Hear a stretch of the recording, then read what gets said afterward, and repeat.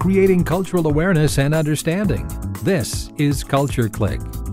Culture Clique is written and produced by KQAL-FM on the campus of Winona State University. A moment in time moves swiftly by us as we live our lives. Each of these moments store a snapshot of events, conversations, ideas, and people, but immediately they become the past, and the past only exists in our memories. What happens if we give these memories a voice? If these snapshots in time could talk to us today? Today on Culture Clique, we get to hear voices from the past as they talk about life in 1950s Winona. Our first trip down 1950s Winona leads us to the corner grocery store. Well, hello everyone. I am Laura Dorn, and this is my good friend Helen Ferdinand. Now, we're both buried out at Woodlawn Cemetery. In fact, our graves are just one grave apart. And in spite of the fact that we've been there for a while, I think we look pretty good, don't you? Well, we were both grocery store owners back in the 1950s, and we're here today to give you an idea what grocery shopping was like back then. I know that might not sound like a lot of fun, but we've got some really interesting things to tell you tonight. Well, you're probably used to all the big stores like Midtown or Walmart or Hy-Vee and Aldi's, and even Quick Trip sells food now. Yeah. Now, do you all shop at these stores? Oh, I kind of figured you all did. Well, now you're used to being able to browse through the aisles, and you can pick out everything from, well, actual food to things like flowers, plants, prescriptions, eyeglasses, clothing, office and school supplies, and, geez, even outdoor furniture. But it wasn't like that back in the 1950s. Well, it certainly wasn't. I know that some of you may remember Helen's IGA store, the Dorn IGA over on Huff Street. And then there was the A&P, let's see, the Red Owl. Let's see, what else was there? There was a Piggly Wiggly. Oh, Piggly Wiggly, how can you forget that? That's right. And so things just weren't the same as they are now. No. And so back in 1955, believe it or not, there were 58 neighborhood stores, mom and pop stores as they're called. And mom and pops, the prioritors, or the owners of those shops, would actually live behind or above their stores, and we did at Ferdinandson's Market over on Minnesota Street. Okay, great. Some people know that one. I'm glad.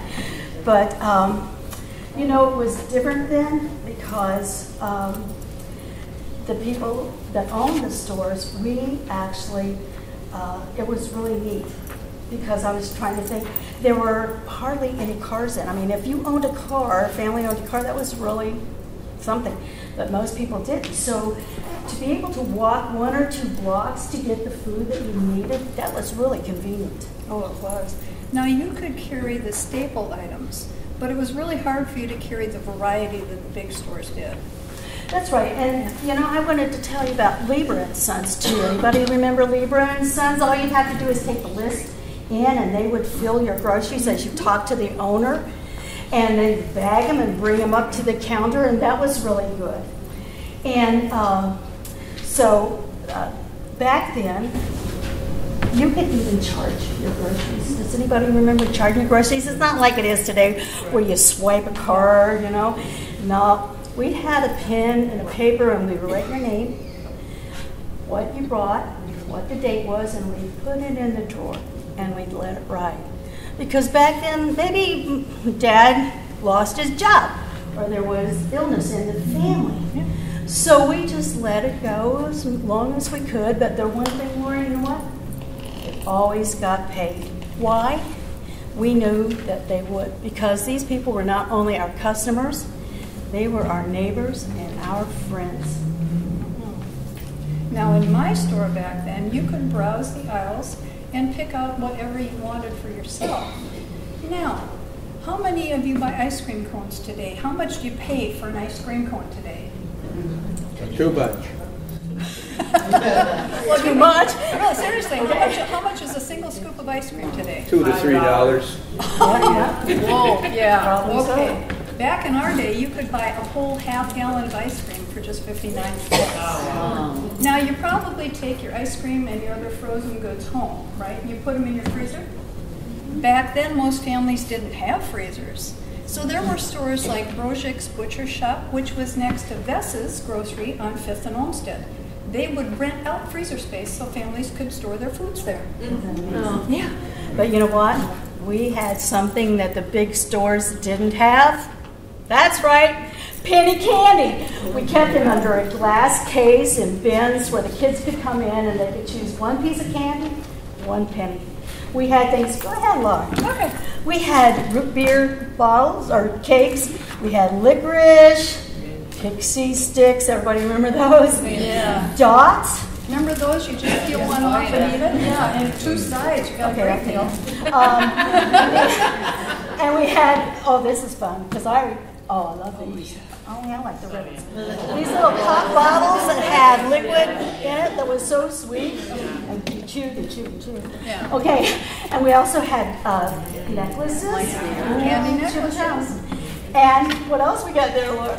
Bubblegum cigars. Oh, yeah, bubblegum cigars. And last but not least, guess what? Candy cigarettes. Yeah, no, we don't encourage that that anymore. Well, some stores even deliver. Do you remember that? Yeah, groceries. Vess's And Grocery did. you brought Vess's up before. Yeah. Well, they had a son. I can't remember his name. But anyway, he was always getting into trouble. You know why? Because he would always be late delivering groceries to the elderly ladies. Oh, really? Huh? Well, Yeah. now, that's because when they got there, they just loved to talk with him. And so what they did was feed him cookies and milk, and he just sat and listened to their stories. Now, in my store, excuse me, allergy season, even though I've been gone for a while. Now, in my store, we often gave away gold bond stamps and green stamps. We also would give away very often complete sets of china. You get 1 piece a week for 16 weeks. A family could get a complete set for nothing. Okay, now who here would like to win a free television set? Oh, okay, all right, quite a few. Now, back in November of 1955, my store gave away a 21-inch, it was a console TV. But I don't think you're really going to find anything like that happening in the big stores in Winona these days. Nope. What about green stamps? Didn't you sell like gold stamps and Green stamps, yeah. And that was really interesting because, okay, folks, you take these green stamps and you would purchase so many items in the store and they'd give you so many green stamps or gold, what were they? Well, usually just the green stamps. I don't remember what we did with the gold bond I don't stamps. either. No. I just remember licking those green stamps and sticking them in the books. And then when you had enough books, you would go down to the green stamp store over there on 3rd Street. Yeah. And you'd redeem them. Or guess where else? Erickson's gas station. And you could get pots and pans, you could get dishes and glasses, and even toys. That was really neat. Yeah. Now, we also had some specialty stores back then. We had Tushner's Meats and Sofronic Brothers. They were custom meat stores, and they would cut your meat however you wanted it. Now, there's another place that we're pretty sure you've heard of. Ever heard of Blado's Bakery? Yeah. Yeah, pretty much everybody's been there. They were started in 1924, and to this day, they're still considered one of the finest bakeries in the state of Minnesota today. They are, and you know what?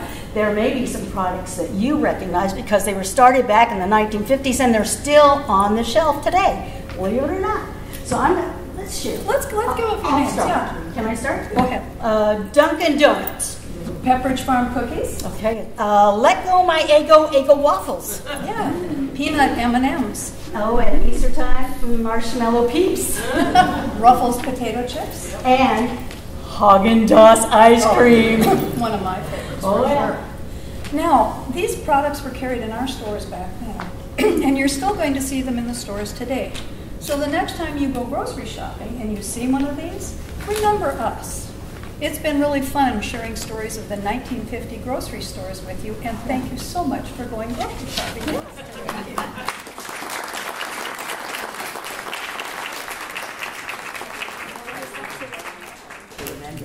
I'm sorry, but we're taking our candy with us. What were the struggles when you were trying to put this thing together? Oh, some of the struggles the committee had during research was just trying to fit individual people for the exact decade and representing some of the topics we wanted to talk about, like the corner grocery stores and, life at home, and bringing those local stories into that larger topic of the 1950s decade and what life was like. We have like the general ideas of like how Elvis was popular and rock and roll came together, but finding those Winonans that could, relate to that and talk about that. And, also, it sounds kind of horrible, but people who have been dead long enough, we want to, be really respectful of loved ones who are and family members who are still here and might remember those people like grandma, grandpa we try to have some distance between when they passed away and when we portray them in the walk. But families were really honored, and everybody's been really positive about having their family members in the walk. They remember, especially having people who remember some of these people who were alive not that long ago. So it was a little bit of a challenge and a little bit of a risk to bring history forward that much in kind of the near past. But people have loved it. I mean, coming out of the performance tonight, people have had some really great comments, and one said best ever, and a family came from the cities because they had a cousin in there, so it was really neat. Our next stop down 1950s Winona are the local gas stations.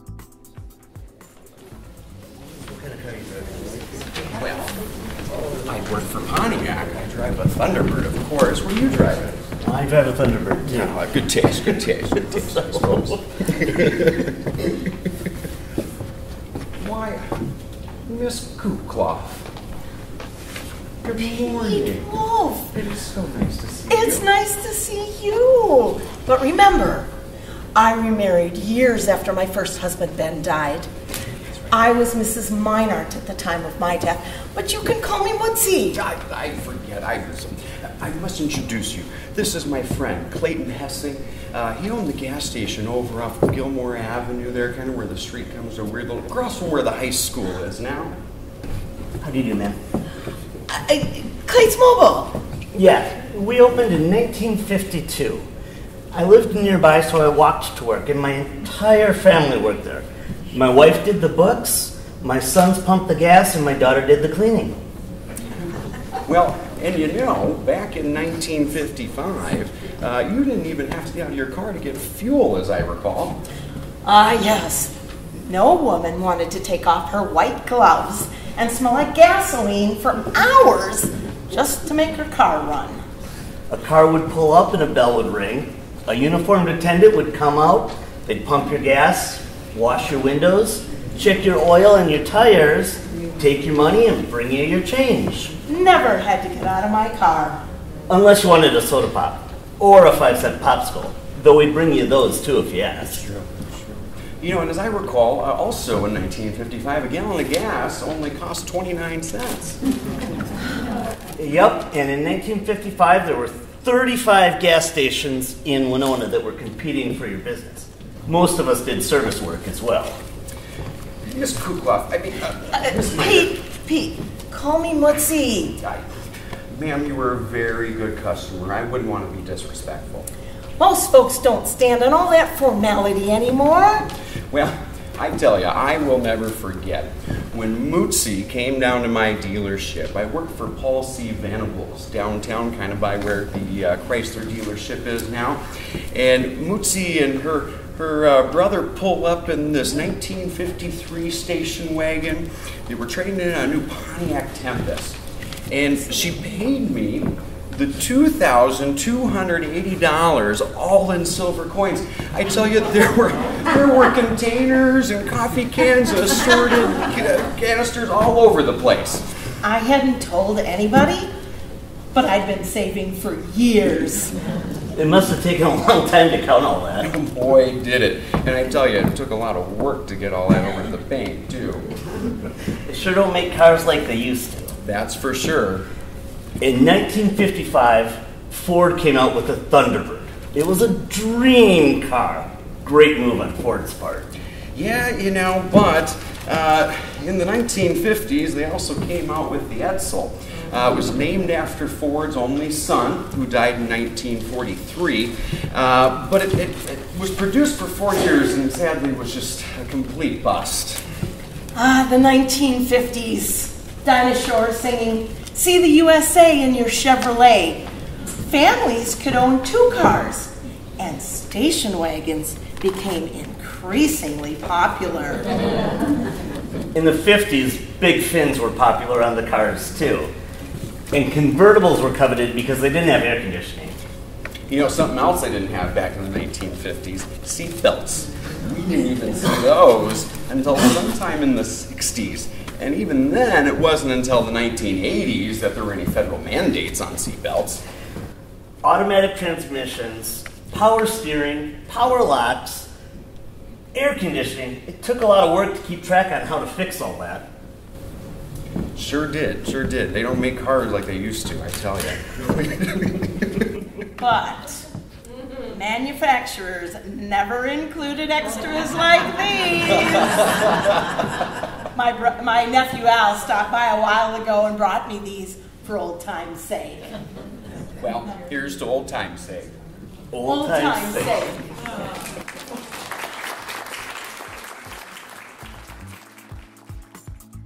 I remember some of the people mentioned how they remembered a lot of the stuff you were covering, and I guess that really can help with some nostalgia trips for people who their whole lives, their childhoods, their teenage years are long behind them, and as much as we look towards the future, we think the future's going to hold a lot of stuff.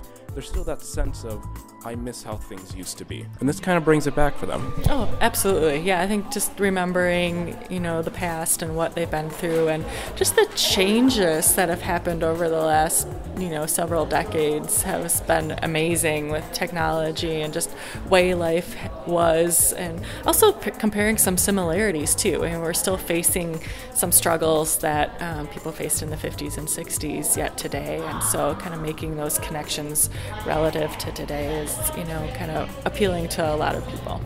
Oh, it is true. No matter how much technology or society advances, there's always the next problem over the horizon. Right. And, and as a community and as humans together, we can overcome that with understanding our past, where we've been, helps us get moving forward in our future too. So. Coming up, we have the entertainment of 1950s Winona.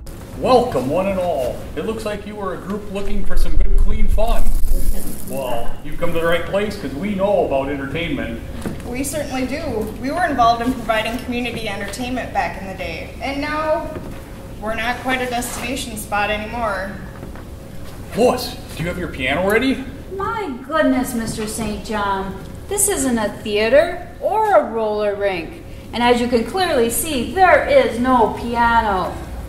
Since the talkies came out, I haven't needed to play for a performance for quite some time. That's how I got my start in theater, playing piano for the silent films. I'm a little rusty now.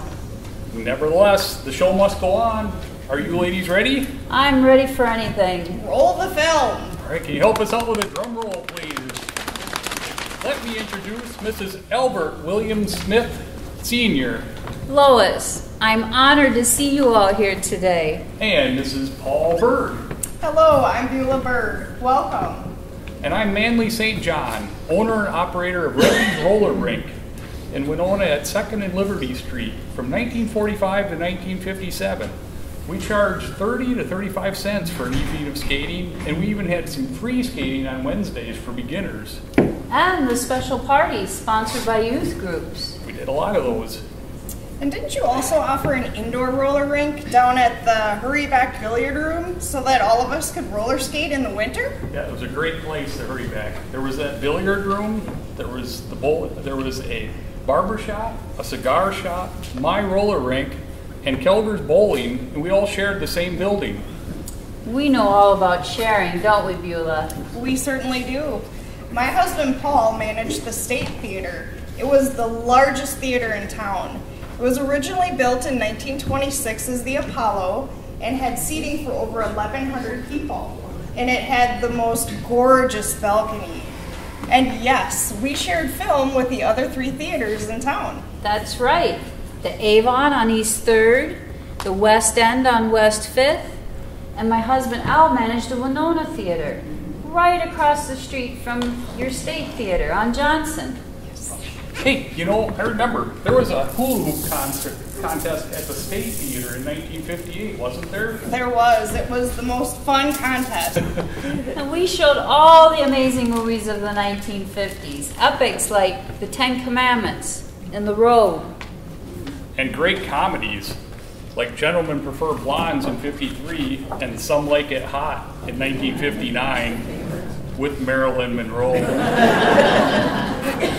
We also had kid-friendly movies like Disney's Lady and the Tramp in 1955. And let's not forget the musicals, The King and I in 57, and Elvis's movie, Love Me Tender, that same year. Elvis. Excuse me, ladies. Back to Earth, please. What about the Skyview drive-ins? That's right. My husband Al was so excited to bring the Skyview Drive-In to the area. It was built where Suds and Duds is now. And there was room for 500 cars at the Skyview. You were watching a movie from the comfort of your own car. You didn't even need to buy a babysitter because the kids, they could just fall asleep in the back seat. We showed Romance on the High Seas with Doris Day, opening night. And kids, they would sometimes sneak into the drive-in in the trunks of cars to get in free. We tried to get around that by having Buck a Car Night or Buick Night, sponsored by Walls Buick. If you showed up in a Buick, you got in for free. My goodness, we sure had a lot of great theaters back in the day. And fun skating. And drive-ins for more than just root beer. And we've enjoyed reminiscing all of it with you. So thank you for joining us as we remember our role in Winona in the 1950s.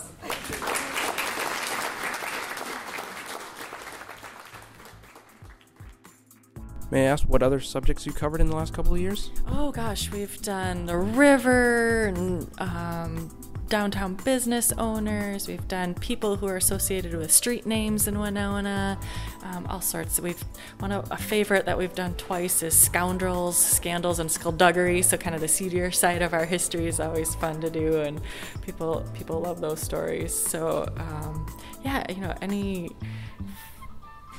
anywhere from a time and an era to a specific topic like life along the river, and it's been challenging and fun to play into those larger topics with people who are buried in Woodlawn. We end our trip down 1950s Winona with a focus on the local schools. Stand up tall, sis. Be proud. Oh, Mr. Bachler, you always say that. Well, yeah, there's no slouching in Jefferson School. No, we don't do that in Jefferson. Where are those other teachers? I'm supposed to be meeting with them with Principal Mitchell down in his office, but they're nowhere to be found. They already went to Mr. Mitchell's office, Mr. Bachler. Oh, they did.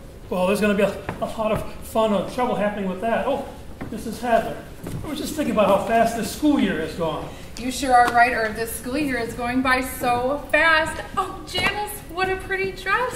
How's your school year going so far? So far good, but I wish I could ride the bus to school. Then I could have lunch there. That's where the fun seems to be. Oh, Janice, you only live a couple blocks away, and your mother is such a good cook. Who's your teacher this year? Mrs. Tambert.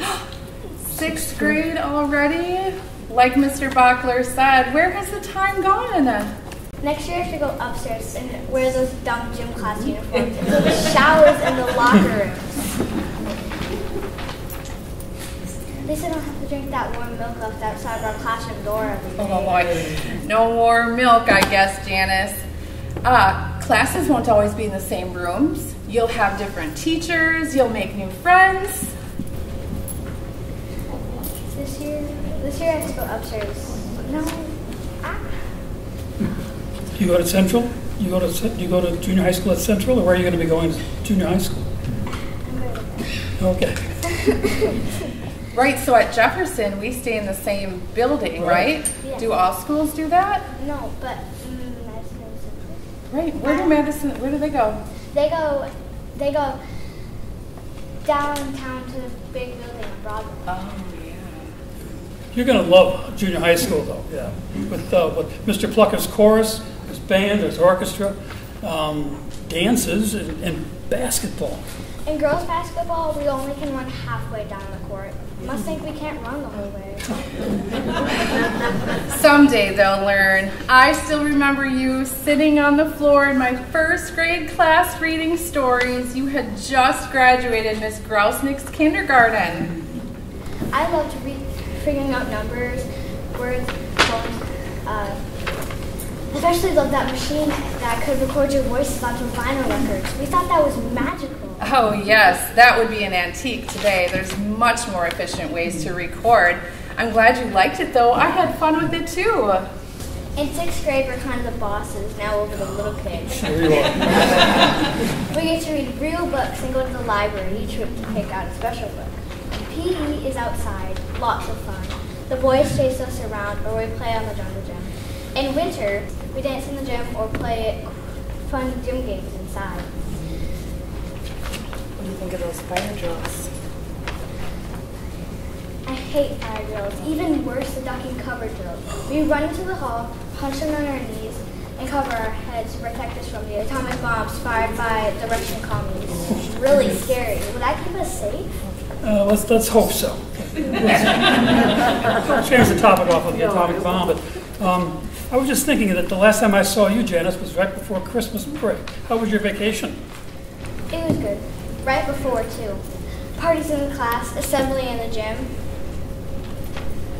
At home, I got presents, and I sledded in the snow, but I had to shovel snow, so I'm happy to be back. All that good learning, too, that you probably missed, right? Yes. Yes. Yes. Yes. Figuring out numbers, poems, we're learning manners, and we get to have a field trip this week. Fun. Have a field trip this week. I heard the junior high boys have a fart machine that they put on the back of their chairs. Oh, boy. On the back of their chairs to be funny. Well, I have to get going because I, myself, and Miss Travernick are taking Teresa Springer down for her eye appointment. Janice, you know Teresa, don't you? Yes, we were classmate friends, and Mrs. Travernick was our teacher last year. Oh, well, I will tell Teresa and Miss Travernick hello for you. Okay, goodbye, Janice. Goodbye. Goodbye, sister. Tell me, Herb, what did Mr. Mitchell do with those boys caught smoking behind the football shed? Or the ones that accidentally dropped Mrs. Adams' flower pots out her second-story window? Or the ones that put glue on the library cards so when our librarian tried to pick them up, they ripped apart? Mrs. Hadler, you know, boys will be boys, especially those young teenage boys. What are you going to do? But they got their comeuppance. They have to go after school to Harvey Gordon's shop, and they're not allowed to play sports for a number of weeks. They were just very glad that Cal Hoff didn't catch that. Oh, I bet, yes. All right, well, Herb, I'll see you later. See you. Bye-bye, Mrs.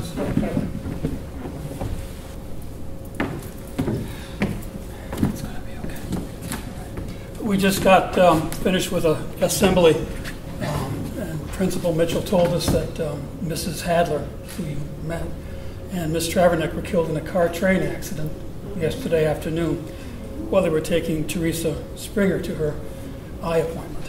Teresa Springer is in the hospital right now and not expected to survive. It's all right. That was one of the saddest memories, really, within the school at Jefferson. That happened in March of 1956. But for the most part, the memories were fun. Okay, very fun. A lot of good learning going on. A lot of good-natured teasing, and sometimes they're naughty, but for the most part, it was a good time to be raised up. The schools in Winona in the 50s were the center of the community, still are. And we can just be thankful that all those kids got such good educations that they made Winona what it is today. So thank you.